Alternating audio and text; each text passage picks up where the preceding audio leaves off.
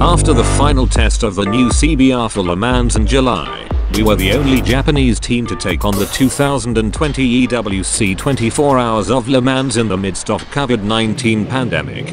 This was the first time that the new CBR and the F.C.C. clutch, which were developed together with us, had competed in EWC race, and besides it was a 24 hours race.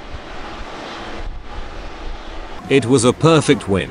More importantly, it was hard work of riders and overall strength of team that gave us the first world win in a 24 hours race on an all new bike. Behind this, we have a highly reliable bike and accurate parts. The F.C.C. clutch, which has been developing with us after the new CBR was unveiled, is a major factor in this.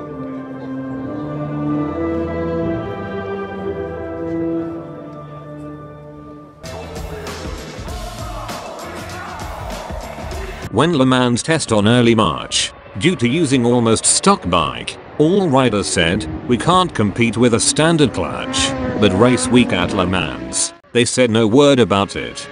If they don't say anything, it means they admit it, so we won't hear anything too, said project leader Akiyama. It is not too much to say that the victory of Le Mans has been produced by F.C.C. clutch. It was a great combination of each the three, riders, bike and team. We have the support of people, or parts, who don't normally surface, but F.C.C., or clutch, have the ability to put it all together, Fuji, the general manager, also stated. The final round after Le Mans was cancelled by the Boulder due to COVID-19, and a week later it was a 12 hours of Estoril, Portugal.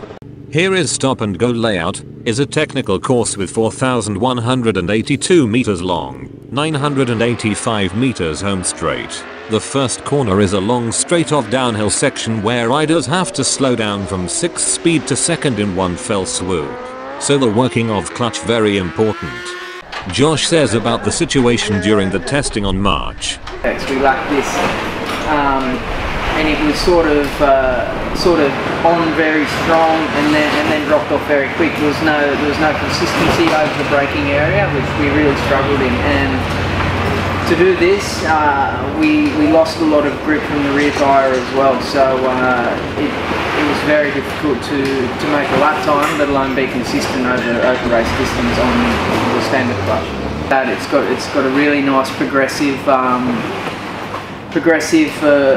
hold on the clutch and the way that the bike slows down. So for us, it's so important to have the F.C.C. clutch for sure, because over race distance it's a must for sure. You need that consistency throughout the race, and the F.C.C. clutch provides that. In fact, our CBR was so stable in the braking section, anybody could see clutch was working well. Leader mechanic Elias Brunet says, after the first Le Mans test, we had some problems, so we reported to F.C.C. factory to try to find a good setup or good clutch to try to improve for the race. It's very difficult to compare because all in this clutch is much more better than a standard. Also we have much better materials, and also the tolerance, everything is much better in this clutch. So also riders like more the feeling with this clutch on the bike.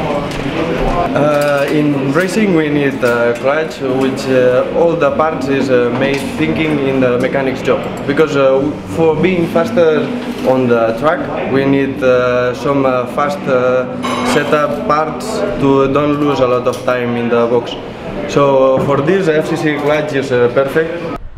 We also spent to compete with strong rivals one after another in Estoril for 12 hours, riding consistently for 12 hours.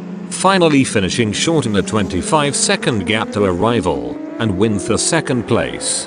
25 seconds in 43,206. We have to eliminate this gap and surpass it. It is one issue for next season.